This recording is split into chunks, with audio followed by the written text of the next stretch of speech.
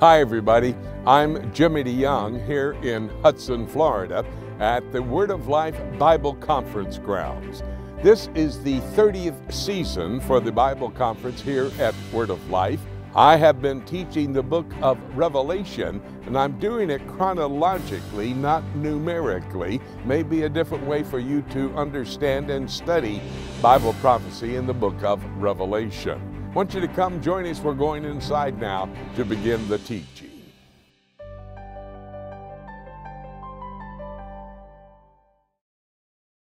What I've been teaching for these last couple of days is I'm teaching the book of Revelation. Well, you may say, I've already heard the teaching on the book of Revelation. Possibly you've never heard it like I have been teaching it. Most teachers take the book of Revelation and teach it numerically, chapters 1 through 22.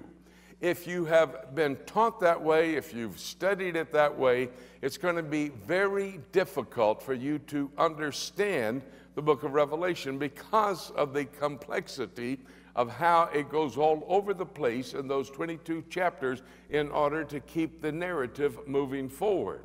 Now, there are 3 chapters in the book of Revelation that do not advance the narrative. That would be chapters 10, 14, and 15.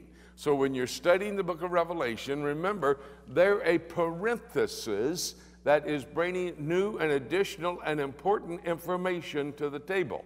For example, we looked at what we would refer to as the vial or the bowl judgments in chapter 16 of the book of Revelation.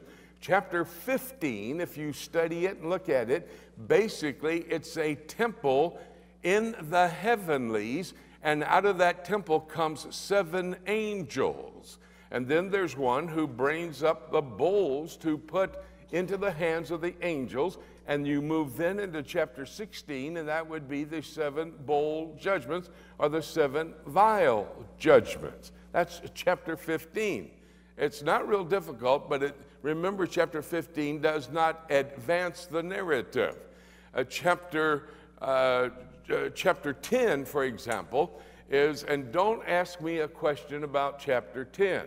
In chapter 10, you see, I believe it's Michael the archangel who was seen in the first part of chapter 10.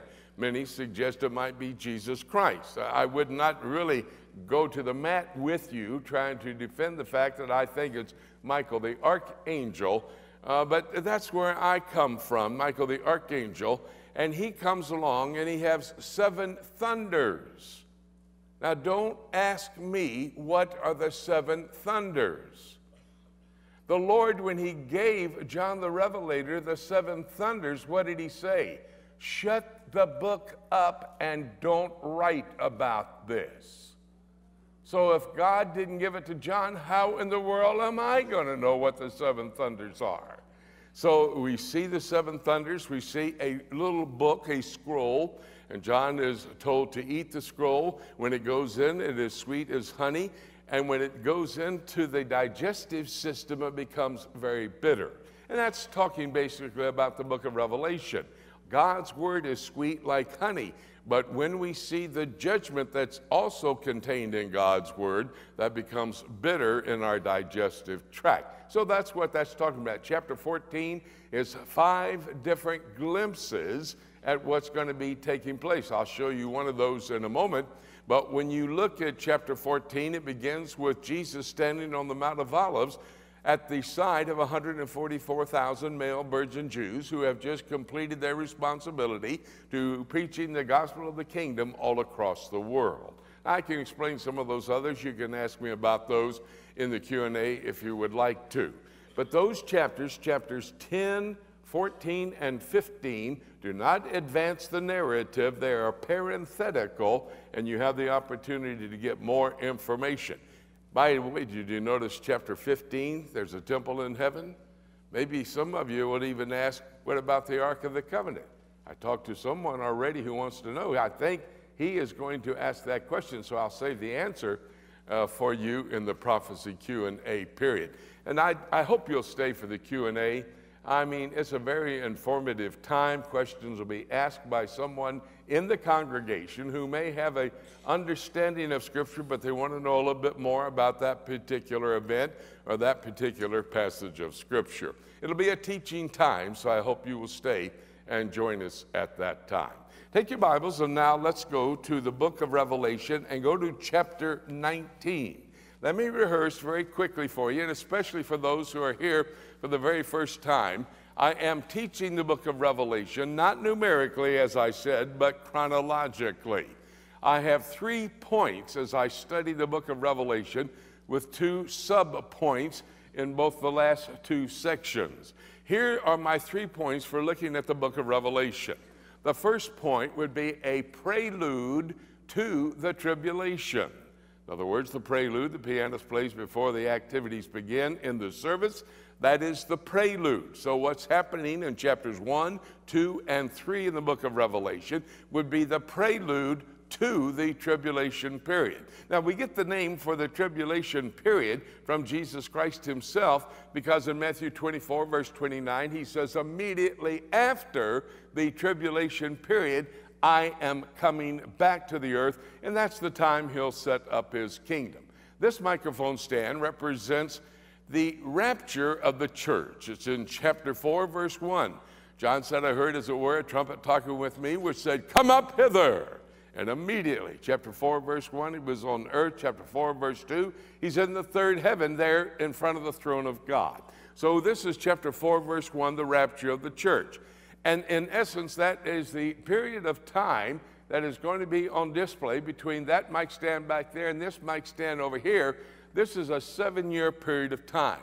1,260 days in the first half, 1,260 days in the last half of this tribulation period. That's 3.5 years. You'll see in the book of Revelation, time, singular, times, plural, and half a time.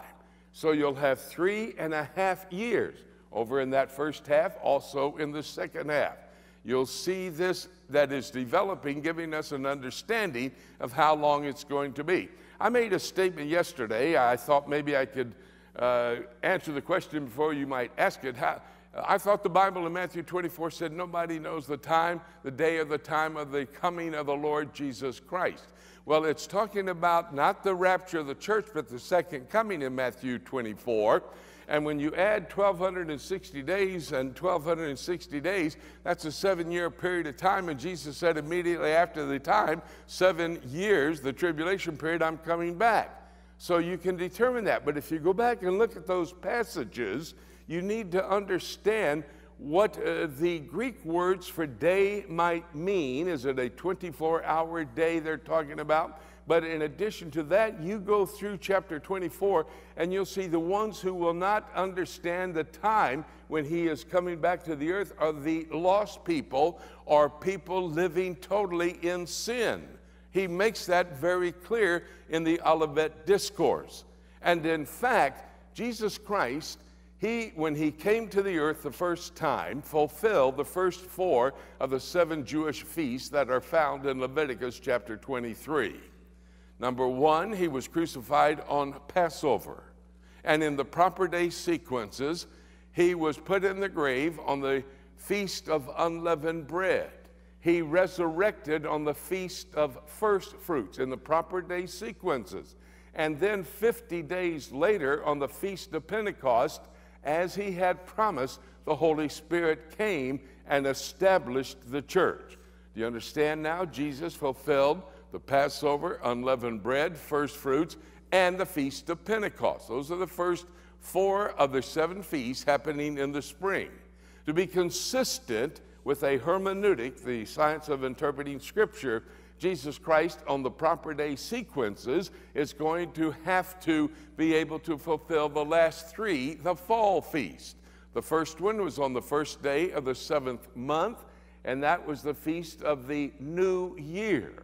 They also call it Rosh Hashanah, which means the new year, but they also title it the Feast of Trumpets. If you look at Matthew chapter 24, verses 30 and 31, you'll see that when Jesus Christ comes back to the earth, what does he say to the angel beside him? He says, blow a trumpet. blow a trumpet and call a solemn assembly, and bring all the Jews from all over the four corners of the earth, all the Jews from the heavenlies, back to the earth. That's the trumpet sound. The Feast of Trumpets is the day that Jesus Christ comes back. After the Feast of Trumpets, there's a 10-day period of time. They're called the 10 Awesome Days. That's the time when the Jews are trying to be included in the book of life. And on the 10th day of the 7th month, you have what they refer to as the Feast of Yom Kippur. Now, I said feast. It's probably better stated as a fast. It's a fast day, a 25-hour fast day. They do it for 25 hours to make sure they get in 24 hours. And on that day, Jesus Christ, and I'll show you how this is all going to unfold in a moment, will be coming back from Petra. And he'll travel across the Jordan Valley, come up on the backside of the Mount of Olives, go around to the eastern gate, walk in the eastern gate, walk up to the temple that he has built a couple of weeks earlier. And there, at that point in time, he walks into the Holy of Holies, and he gets his position as King of Kings and Lord of Lords. And that is on the Feast of Yom Kippur. Now, to be consistent, and you have to be consistent in the Word of God, if you're going to study it and understand it correctly, 5 days after that, the 15th day of the 7th month in the Jewish year, on that day begins the Feast of Tabernacles. And that's the time when we see the Jewish people celebrating and looking forward to the kingdom period. And that's exactly as what's going to happen when Jesus Christ returns back to the earth. Now, so that is at the end of the 7-year period of time. I taught you yesterday the last event to take place before Jesus Christ comes back is going to be the destruction of Babylon. In Revelation chapter 18, the word Babylon is used 3 times. The word city is used 6 times. The word great is used 8 times. It's the great city of Babylon, and that's going to be the international headquarters for a economical, political, governmental system. And Antichrist, after the abomination of desolations, comes over to what is revealed to us in Revelation 18, this great city, and it's going to be destroyed. Chapter 18, verses 10, 17, and 19, in 1 hour. Chapter 16, starting in verse 17, it lays out how that's going to happen. The greatest earthquake that ever hit the face of the earth is going to take place, dividing the city. And then the Lord's going to allow hailstones weighing about 75 pounds apiece to fall on the city of Babylon. Now, I'm giving this information to you, and if you hear me talking, for example, about Babylon, we're talking about modern-day Iraq. Babylon, literal Babylon, is on the shores of the Euphrates River, 58 miles out of downtown Baghdad. That's where the Antichrist is going to be operating from. The last thing to happen before Jesus Christ comes back would be the destruction of Babylon, and then Jesus will step back on the Mount of Olives. I'm going to go through that with you with the scripture in a moment, but for those who weren't here for the last couple of days, and for rehearsing it to you again because repetition is the best way to learn, let me lay out for you chronologically how these 7 years, they're found in 16 chapters, verse chapter 4 through chapter 19 of the book of Revelation. See, this is the prelude to the tribulation. Then our second point is the program of the tribulation. Very first thing happens, remember, after chapter 4, verse 1, we go to chapter 19, verses 7, 8, and 9. That's the marriage and the marriage celebration or the marriage supper of the Lamb. Prior to that, we have the judgment seat of Christ to receive our wedding garment to be married to Jesus Christ. And in the heavenlies, we'll be celebrating that marriage for a 7-year period of time, which is very similar to the Jewish operation for a marriage. After the wedding ceremony is taking place, after the marriage has been consummated, then they celebrate for a 7-day period of time applicable for the end time period. Then we see 3 layers that will unfold simultaneously in that first 3.5 years. The first layer back here would be chapter 17, and that's the false church that's located in Rome, Italy.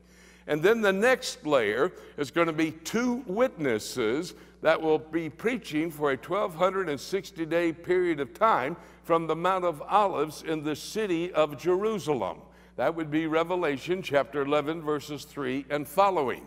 And then the front layer out here, 3 layers, 3 events happening, unfolding simultaneously in the first 3.5 years, would be the 7 seal judgments. That's chapter 6 and also chapter 8, verse 1. And so you have the backdrop, the false church, Revelation 17, and then the 2 witnesses preaching in that first 3.5 year period of time for a 1,260-day period of time. 144,000 male virgin Jews come to know Christ as Lord and Savior.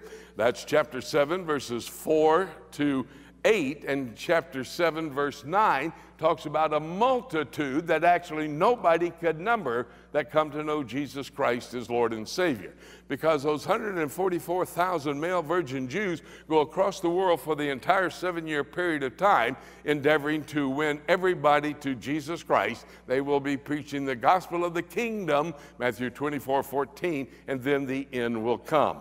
And then that first frontal line of activities happening simultaneously would be the 7 seal judgments. The first one on a white horse would be the Antichrist. On the red horse would be the battle, the Gog-Magog battle.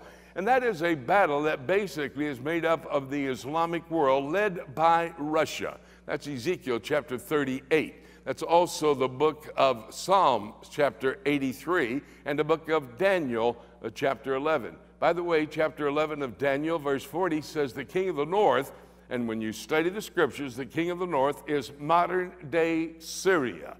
And what's so key about this, Syria makes the first move to go after the Jewish state and wipe them off the face of the earth.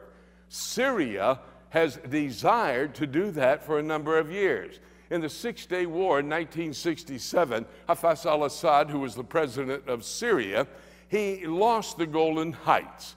The Israeli Defense Force went into the Golan Heights, drove the Syrians out. They were there in the Golan Heights overlooking Tiberias and the Sea of Galilee. They had control of the northern part of Israel.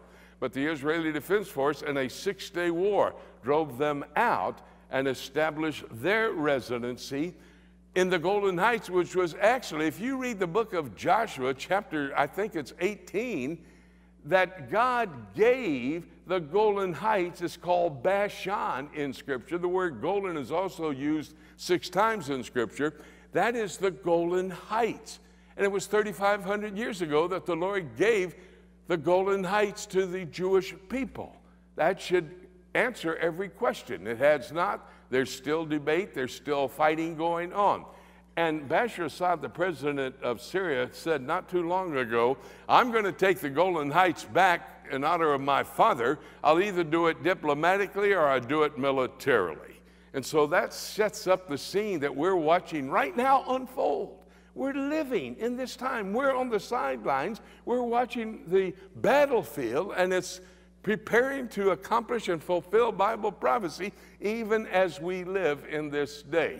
And so that's the second seal. That's the war. That's at the beginning.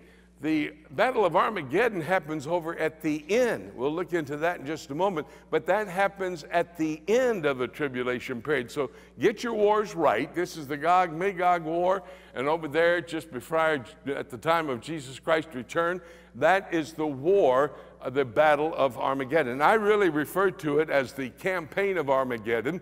That's a better terminology because the Bible tells us over in Zechariah chapter 14 and verse 2, all the nations of the world are going to be gathered at Jerusalem. Now, the battlefield is the Jezreel Valley, 97 miles north of Jerusalem. But all of the nations of the world will gather at Jerusalem. So make sure you have your wars right. Here's the Gog-Magog war, and that's the campaign of Armageddon.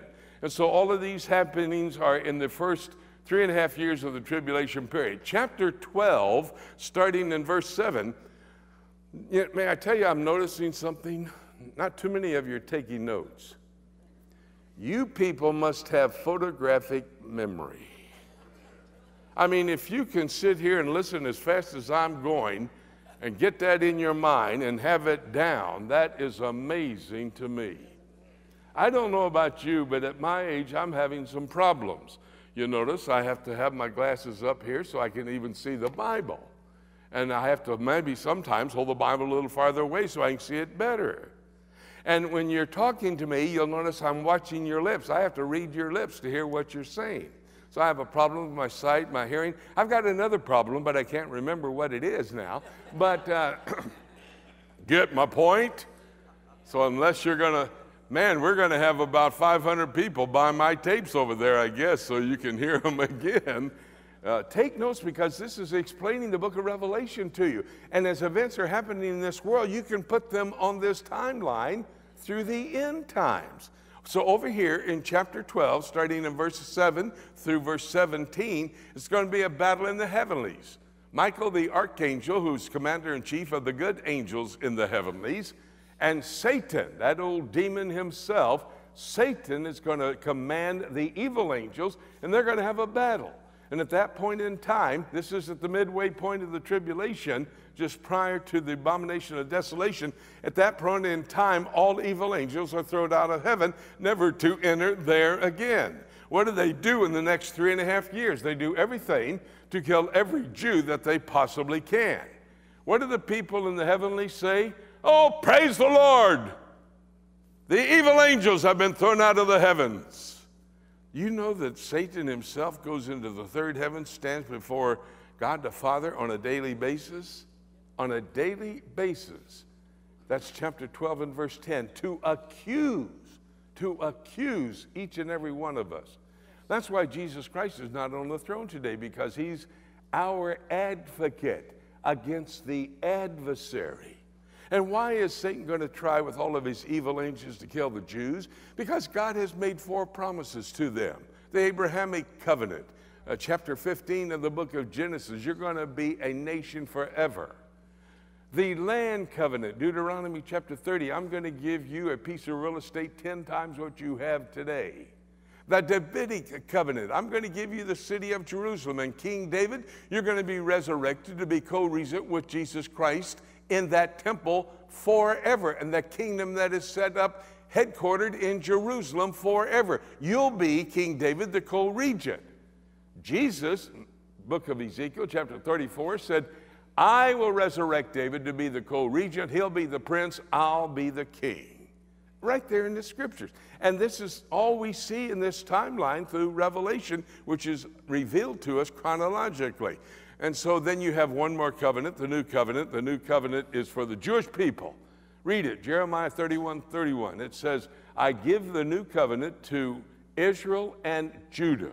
Those are the 2 parts of the Jewish 12 nation that God has promised to give the Jewish people. So that's at the midway point of the tribulation. When we come to this particular lectern, we're talking about the abomination of desolation. Now listen to this verse. You don't have to turn to it. I would write it down. It's Daniel chapter 9 and verse 27. And he shall confirm a covenant with many for 1 week, and in the midst of the week he will cause the sacrifice to cease. That is Daniel 9:27. He is the Antichrist. The 1 week is the 7-year tribulation period. The sacrificial system will be reinstituted when this temple is built and stands on the Temple Mount at the midway point of the tribulation.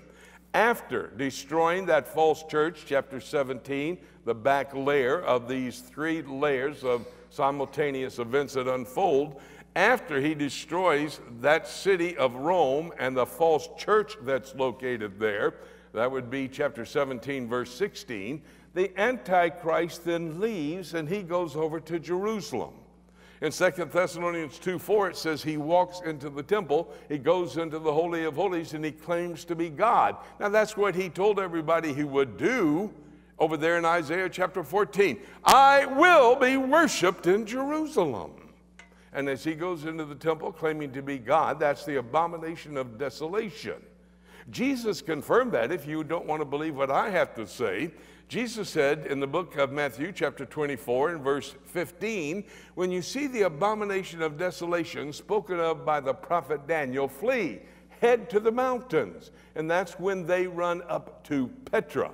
that place prepared by God to protect the Jewish people. This is the midway point of the tribulation. The last 1,260 days or 3.5 years is going to unfold with, number one, the trumpet judgments. That's chapters 8, 9, and 11 of the book of Revelation. Number two, the vial judgments. That would be chapter 16 of the book of Revelation. And you see those woe judgments there found in chapter 9. The fifth trumpet judgment is the first woe. The sixth trumpet judgment is the second woe. And the first vial judgment is the third woe. And because of that, out of that seventh trumpet judgments come these seven. Oh, remember chapter 10? The temple in the heavenlies, 7 angels walk out, they receive the vials, they then come to the earth to unfurl all of those judgments. The last one being the destruction of Babylon. You see, as you study chronologically, I was going all over the book of Revelation. I wasn't going numerically. I gave you the chapters, and you can study it numerically. I have my commentary on the book of Revelation back there. I do the exact same thing, so if you miss the notes, you can buy the notes back there, and you'll be able to have an unfolding chronologically of the book of Revelation. Now, with that Babylonian empire, an economic, political, governmental power headed up by Antichrist, and it's literal Babylon on the shores of the Euphrates River, when that's destroyed, we then are going to see how the end times and the return of Jesus Christ will take place. Go to chapter 19 of the book of Revelation. Chapter 19, and look at verse 11. Chapter 19, verse 11. And I saw heaven opened, and behold, a white horse, and he that sat upon him, called Faithful and True, and in righteousness he doth judge and make war. Now, you recognize the description as Jesus Christ, who gets on his white horse in the heavenlies. Look here in verse 14. And the armies which are in heaven followed him upon white horses, clothed in fine linen, white and clean. Now, we can recognize who that is because of what they're wearing. Notice what they're clothed. The Bible says they followed him on white horses, clothed in fine linen, white and clean. Look over here in verse 8. This is the wedding garments that we received to be married to Jesus Christ at the beginning, just prior to the clock being opened up and starting to tick on the tribulation period. Verse 8, and to her was granted that she should be arrayed in fine linen, clean and white, for the fine linen is the righteousness of saints.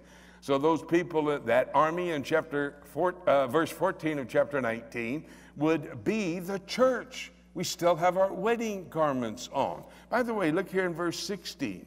And he, this is referring to Jesus Christ, and he hath on his vesture and on his thigh a name written, King of Kings and Lord of Lords. That is the very first time that that title is given to Jesus Christ. He's on a white horse. He's coming back to the earth. He's going to receive the kingdom from God the Father. That's Daniel chapter 7, verses 13 and 14, where God the Father, the Ancient of Days, referred to there in that passage, the Ancient of Days will give his dominion, his kingdom, to the Son of Man. That's the name for Jesus Christ, Matthew, Mark, Luke, and John. When I see him coming in the clouds with great power and great glory. You know what's so interesting about that statement in Daniel? That's what Jesus said. He said, when you see me coming in the clouds with great power and great glory, I'm ready to receive my kingdom. Now, when does that happen? Over here at the return of Jesus Christ. Over here, we're living in the church age. We're approaching the rapture of the church. He is not King of Kings and Lord of Lords. He gets that title when he's mounted to that white horse and is coming back to the earth. On his vesture, on his thigh, he gets that title, King of Kings and Lord of Lords. What's his title today? 1 John chapter 2, he's our advocate. He's our attorney. He stands there at the throne of God. And when old Satan's city face comes up to accuse us for sinning, which all of us will do according to 1 John, there's Jesus. Yes, Lord, I died for all Jimmy DeYoung's sins, past, present, and future. He's got a responsibility. He's not King of Kings. He never gets that title in the heavens. Have you not quoted ever the Lord's Prayer? Our Father, which art in heaven, hallowed be thy name. Thy kingdom come, thy will be done. Where? On earth as it is in heaven. Not only does Jesus Christ get his crown coming to the earth, and not only is his title King of Kings and Lord of Lords, it's on the earth his kingdom is going to be. Because the third heaven, 2 Peter chapter 3 and verse 10, is going to be totally destroyed. It's going to be totally destroyed. And so he in the third heaven will not have a title or a leadership role. He's serving the Father. He's advocating for you and for me. I like that position he's in today. I need that position. And I'm ready when he calls me up to be with him to go into another relationship with him. But I love the relationship that is now in place. And so we have the 7 trumpet judgments, the 7 vial judgments, the last of the 21 judgments in the book of Revelation, chapters 4 to 19, 16 chapters, would be the destruction of the city of Babylon. Now he mounts the white horse here. We that are in the heavenlies, still wearing our wedding garments, are going to get on white horses, and we're going to come back to the earth. Look here in verse 17. And I saw an angel standing in the sun, and he cried with a loud voice, saying to all the fowls that fly in the midst of the heaven, come and gather yourselves together unto the supper of the great God, that you may eat the flesh of kings, and the flesh of captains, and the flesh of mighty men, and the flesh of horses, and of them that sit on them, and the flesh of all the men. This is talking about the birds in the sky, both free and bound, both small and great. And I saw the beast and the kings of the earth and their armies gathered together to make war against him that sat on the horse and against his army. Now, what is going on? Why is it that when Jesus Christ comes back to Jerusalem, he's going to be met with half of the earth's population of today? Only half, because one half would have already died. Satan, Antichrist, and the false prophet, chapter 16, verses 13 to 16, will use signs, wonders, and miracles. We have been so duped. Listen to me, the body of Christ has been so duped by watching so-called Christian television, we think miracles are all of God. Chapter 16 of the book of Revelation says, they're like evil frogs, and out of their mouths come signs, wonders, and miracles. You must have God's word direct you in all information you see or hear or are taught. Have your Bible. That's the absolute. Don't check me out. Check all prophecy teachers out with the word of God. And so all the nations of the world alive, that would be all those in the Far East, because the rest of the other half of the world's been killed. That was in the fourth seal judgment and the 6th trumpet judgment. There were a 4th killed in the seal judgments, a 3rd killed in the trumpet judgment. That leaves half the population, and half the population is on the other side of the Euphrates River, which is a natural border, and across there is the Far East, and the kings of the East come in. They're the ones that go to Jerusalem. They're gathered there. Jesus Christ comes back. When he steps back on the Mount of Olives, the Bible tells us in chapter 14 of Zechariah, verse 4, he comes back and the mountain splits. You know what the text says? Jot that down to look up later. The text in Zechariah 14 and verse 4 and verse 5 says the mountain splits, making way for those gathered to go against Jesus Christ to go to the valley of the mountains. The valley of the mountains. You know what the valley of the mountain is? The Jezreel Valley. If you've never been to Jezreel, you got to go to Israel to learn the geography. It's so important in your study of Bible prophecy. The Jezreel Valley, if you're standing at Megiddo in the Jezreel Valley, over here is Mount Carmel. Up to the north, the mountains of Nazareth. To the south, the mountains of Samaria. Out to the east, you see Mount Tabor, Mount Moreh, Mount Gilboa. It's a valley, 67 miles long, 14 miles wide, 1,000 square miles in the valley of Jezreel. And so they start to go against Jesus there in Jerusalem. That's why it's the campaign. They move 97 miles north up through the middle part of the state to the Jezreel Valley. What does Jesus do when he gets there? The Bible tells us in the book of Ezekiel and the book of Zechariah, chapter 6, verse 12, that he's going to build a temple. You see, that temple, that false temple for a false Messiah, the Antichrist, the one at the abomination of desolation, when the Mount of Olives splits, so does the Temple Mount. It destroys that temple. When Jesus comes back, he refurbishes the city of Jerusalem. It's about 8,000 square miles right now. It's going to be 25,000 square miles. He's going to lift it up. Then the Temple Mount itself, 1 square mile. Then he builds a temple on top of that. Book of Ezekiel, chapters 40 to 46, 202 verses of detailed information about that temple. And so he's spending time building the temple. That's why he's still in Jerusalem. And once that is done, he's going to head up to the Jezreel Valley. When he gets up to the Jezreel Valley, the Bible tells us, like a sword proceeding out of his mouth, he's basically going to cast everybody dead. This is not going to be an atomic battle. We're going to be with him because after the rapture, we never leave his presence. But the point is, we're not going to do anything.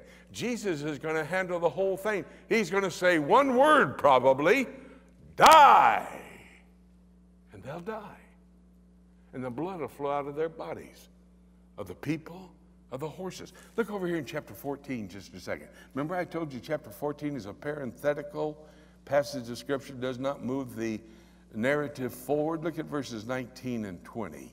Chapter 14, and the angel thrust in the sickle into the earth, and he gathered the vine of the earth, and he cast it into the great winepress of the wrath of God.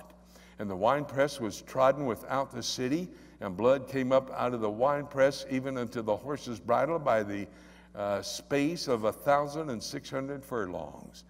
You know, 1,600 furlongs reduced to feet, or miles, let me say, 176 miles. 176 miles. You see what the text says? Blood's going to flow as high as the horse's bridle. Well, let's think about that. Is that real? Wait a minute. You have the armies of the world gathering there in Jerusalem. How many people you think might be there? I can tell you this, China has an active army of about 4 million people, 4 million people. But you know how large their militia is? 200 million. Those are men have served in the military and are able to be called up for whatever. Now you just put China, 1.4 or 5 billion people, India, 1.6 billion people. How many of those people would be their military?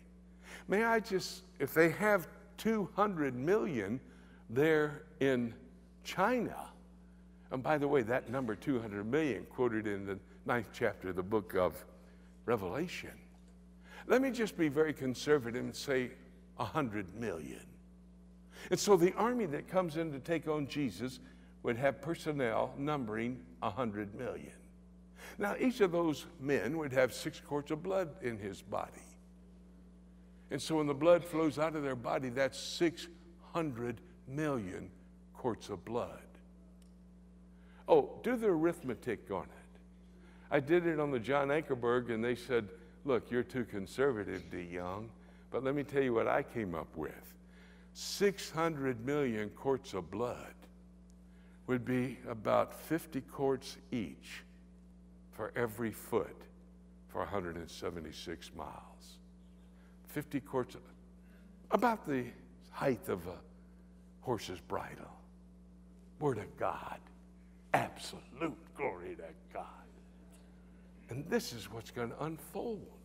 Where do they go? Well, Jesus Christ, after that battle, goes over to Petra. Go to the book of Isaiah.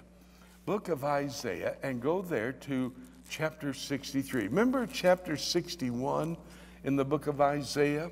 That's when Jesus was there in Nazareth. He went into the synagogue. He read the scripture that day. Here's what he said. Look at chapter 61, verses 1 and 2. The Spirit of the Lord God is upon me. This is Jesus speaking. Because the Lord hath anointed me to preach good tidings unto the meek. He hath sent me to bind up the brokenhearted and to proclaim liberty to the captives and the opening of the prison to them that are bound. Verse 2, to proclaim the acceptable year of the Lord. And then he closed the scroll. He quit reading right there. To proclaim the acceptable year of the Lord. He left out, and the day of the vengeance of our God to comfort all that mourn. Wow. Go over to verse 1 of chapter 63. And Isaiah asked two rhetorical questions, and Jesus answered. Here's the first question Isaiah asked. Who is this that cometh from Edom with dyed garments from Basra, that is glorious in his apparel, traveling in the greatness of his strength? I'll give you the answer in a moment. You know where Edom is? Lower third of modern day Jordan. You know where Basra is? Entrance to the unbelievable seventh wonder of the world, Petra. The place prepared by God to protect the Jewish people in the last 3.5 years of the tribulation period. And so Jesus walks over there. Who is he that's coming with his glorious apparel? Well, the answer is there in verse 1. I that speak in righteousness, mighty to save. Here's the second rhetorical question. Wherefore art thou red in thine apparel, and thy garments like unto him that treadeth in the wine vat? What's he been doing? Walking through the valley of blood. Jesus answered, verse 3. I that trodden the winepress alone, and of the people that were none with me, for I will tread them in my anger, and I will trample them. Wow. Now notice verse 4. For the day of vengeance is in my heart, and the year of my redeem is come. Finishing Isaiah chapter 61, verse 2. This is Jesus Christ. May I tell you, from the ghetto to the entrance of Petra, 176 miles, where the blood flows as high as the horse's bridle. He gathers those Jewish people. There's only 1/3 of the Jews left. Zechariah 13:8 says, during this terrible time of tribulation, 2 out of every 3 Jews will be killed. And then in verse 9 it says, and those other 1/3 will come to know me as Lord and Savior. Jesus then gathers them in Petra. He crosses the valley, the Jordan Valley, coming up the backside of the Mount of Olives. Ezekiel chapter 43, quickly. Ezekiel 43, verse 1. And afterward he brought me to the gate, even the gate that looketh toward the east, the eastern gate. And behold, the glory of the God of Israel came from the way of the east, Petra. And his voice was like the noise of many waters. Revelation chapter 1, his person. And the earth shined with his glory. Verse 4. And the glory of the Lord came into the house of the way of the gate, whose prospect is toward the east. So the Spirit took me up and brought me into the inner court, and behold, the glory of the Lord filled the house. And I heard him speaking unto me out of the house, and the man stood by me, verse 7, and he said unto me, Son of man, the place of my throne, and the place of the soles of my feet, where I will dwell in the midst of the children of Israel forever. He comes back. The battle of Armageddon follows his building of his temple. Ezekiel 40 to 46, 202 verses. He goes up to the Jezreel Valley.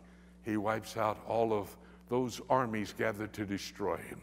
He walks 176 miles over to Petra. He gathers 1/3 of the Jews that would be left. That's somewhere in the area. There's about 14 million. That's about 4 million Jews left. He comes across the valley, Jordan Valley, up the backside of the Mount of Olives, into the temple complex, through the eastern gate into the Holy of Holies, sits down to be King of Kings. Because at that time, God has given him his kingdom. I want to tell you, that kingdom is unbelievable. That kingdom, you will be amazed what's going to, how we're going to, let me tell you something about the kingdom. Take your Bibles and turn over to the book of Revelation. Oh no, I'm sorry. I'm out of time. I'm not going to be able to teach you about the kingdom this morning. Really very sorry about that. But if you come back tomorrow morning, I'll give you all the information about the kingdom. Not only the kingdom. Do you know the kingdom is only the front porch for eternity future? Did you get that? The kingdom period of 1,000 years in the postlude to the tribulation. That third part of studying Revelation, it's only the front porch for eternity future. What we have, what a study it's going to be tomorrow morning. Let me pray with you. Father, thank you for this awesome, amazing, articulate book. You've given it to us with a purpose. The first purpose would be to study it. You want us to study to show ourselves approved workmen, worthy of you. There's no question that's not an option. We simply must study the Word of God, and in particular the prophetic Word of God, because that lays out for us all that we need to know about the end times. If we're going to make decisions that'll affect tomorrow, we better know today what's going to happen tomorrow. So thank you for having enough confidence in us to give us this. Now help us to study it. I know you're going to do it. The Holy Spirit came to teach us things to come. Thank you, Lord. And thank you for these precious people here eager to learn. In that precious name, amen.